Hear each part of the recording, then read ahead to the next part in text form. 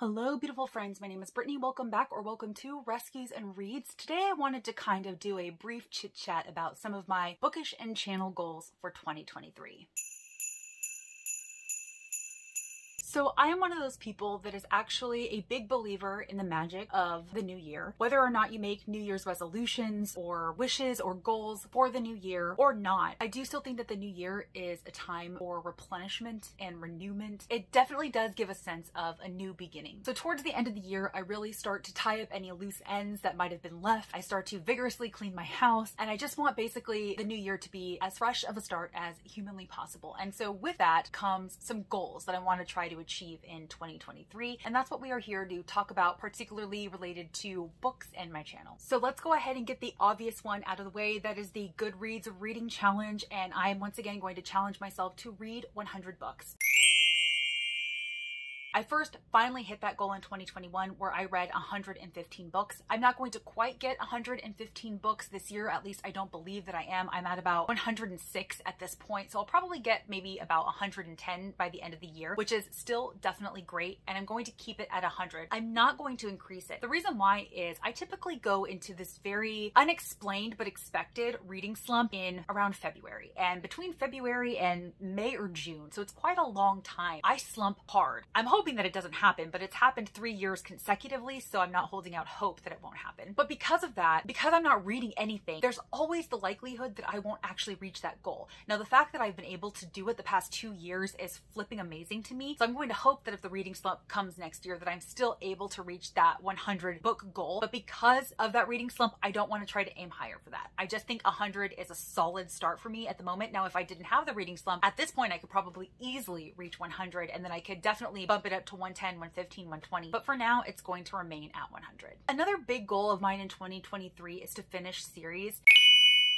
If you recently watched the 23 books that I want to read in 2023, a lot of those were related to series that are going to actually be completed or that are going to catch me up if I read those books. So my goal in 2023 is to finish at least 10 series, primarily series that have just been out there languishing. I finally just need to go ahead and wipe them out. I have so many series remaining where there's only like 1, maybe 2 books left, and there's no reason for me not to complete them. The longer that they just sit there, the more I'm likely to lose interest in them, or the more I feel guilty about starting new series when I have so many unread series on my shelf. So a really big goal of mine in 2023 is to finally finish some of those series. There are quite a few reading challenges that I'm going to be participating in 2023, and my goal is to complete as many of them as humanly possible.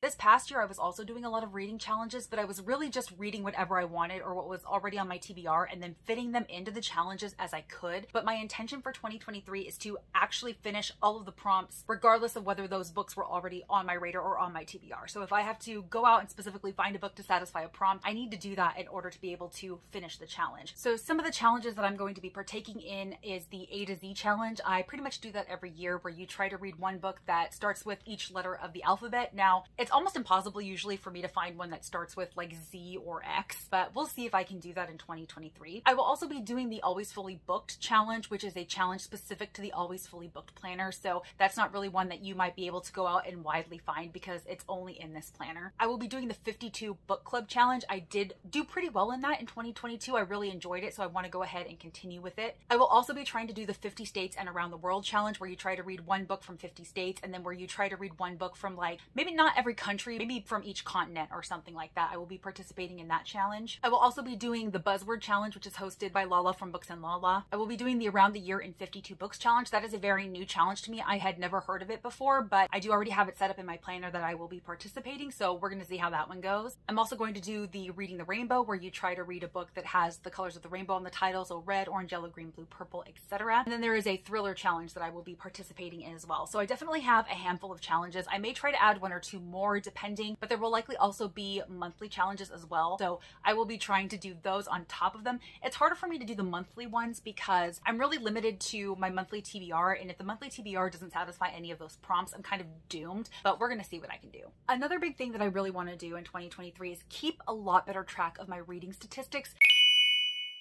I am definitely not somebody who keeps in-depth tracking of my reading. While I think it would be interesting to compare from year to year to year to see how I progress or regress in terms of reading, it's not necessarily something I feel compelled to spend the time and the energy to do. There are a few things that I would like to track more thoroughly. I primarily want to track the genres that I'm reading. I want to track my star ratings, and I want to track series more thoroughly. So I do now have a series tracker in my planner, and I'm planning on keeping that updated so that I can always know what series I'm in the middle of, what I have completed, what books are still remaining, and so on. That is definitely a huge focus for me, is to get better about keeping track of that, because I feel like if I'm not aware of how many series I'm in the middle of, the more likely it's just going to continue to get out of hand and I'm going to have more in progress series, and I definitely do not want to do that. So getting a lot better about tracking my series, about tracking my stats in general, specific stats, that is definitely what I want to do in 2023. I'm just going to stick with my handy dandy planner. I'm going to track what I can within my planner, and I'm going to go ahead and go over some of those stats, maybe possibly every quarter or twice a year next year. That is the plan. But in general, just getting better about keeping track of some of the stats that I feel are important to me. So it's not going to be very complex or complicated, but it will be interesting to me, and I will be sure to share that next year. And then probably the final bookish goal that I have is really just to read books that are sent to me as they come in.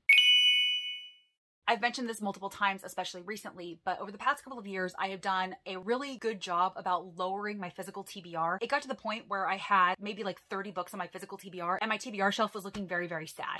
There were gaps all over it. And so I allowed myself to do quite a big haul in November, and it is now full. It is looking much happier. But I don't want that shelf to be overflowing, and I don't want that shelf to be stagnant. I want to consistently be reading books that I own and make sure that I'm not losing interest in the books that I own. And part of that is also going to be reading books from bookish subscription services as they come in, as I'm able to read them. I feel like it's an extra challenge for me to read books as they come in, and so I want to go ahead and accept that challenge. Now with my TBR game, it might not necessarily be possible, because if I have a large TBR, I might not be able to fit them in, but either way, I'm going to try to make whatever books come into me a priority in 2023. On that note, I actually do have one more reading challenge that I have for myself. I'm going to be making a completely separate short video about this, but another goal of mine in 2023 is to only read backlist books.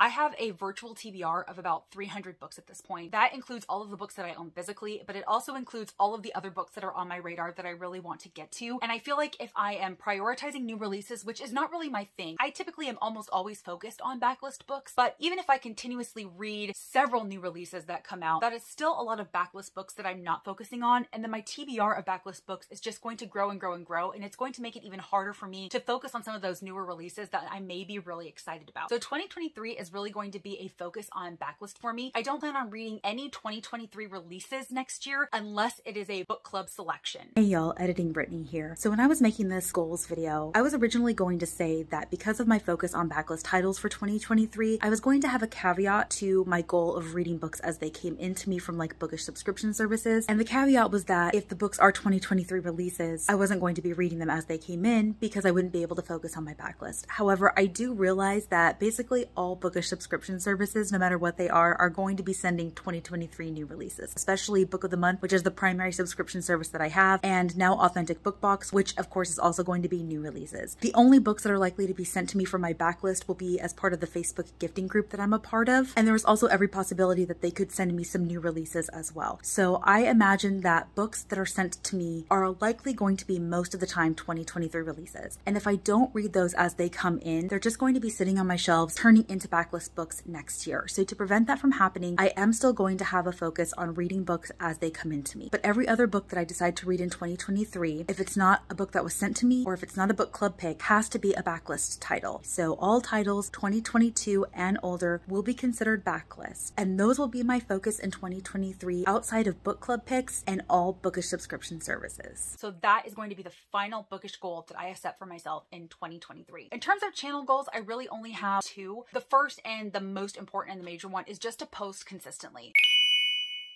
I have technically had my channel for about 3.5 years at this point. I believe July of 2019 was when I started my channel. And out of those 3.5 years, I've maybe posted 1.5 years worth of content in total. I have never been able to be consistent about it, primarily, first of all, because of the slumps that I go into, because I just feel like, how am I supposed to create bookish videos if I'm not reading any books? Also, there are just times of burnout or times when I'm very, very busy and I legitimately do not have the bandwidth to sit down and film. And so that's caused me to be really inconsistent. So this last break, I think I stopped in March of 2021 and didn't come back until September of 2022. So that was about a 1.5 year break. And I don't want that to happen. Even if I'm going down to only one video a week, I want to still post consistently. And on top of that, I want to build better engagement with my channel.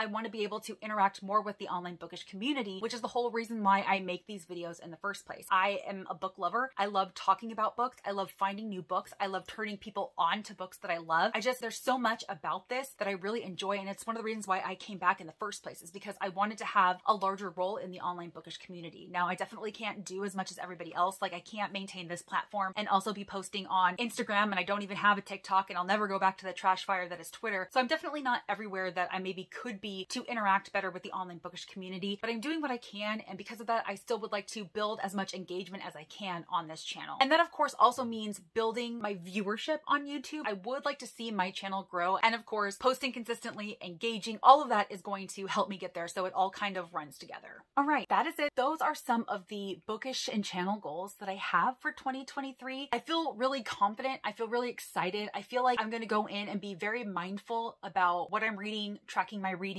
engaging with the online bookish community, definitely trying to update Goodreads and my planner on a regular basis. So we're going to see. I'm very much looking forward to going into 2023, having a very, very great year, and I hope that you all are too. Please comment down below and let me know some of your goals for 2023. They could be bookish, they could not be bookish. It doesn't matter to me, whatever you would like to share. And as always, if you like this video or if you just like me, please be sure to give it a big thumbs up and subscribe if you haven't already, because I would sure love to see you in my next video.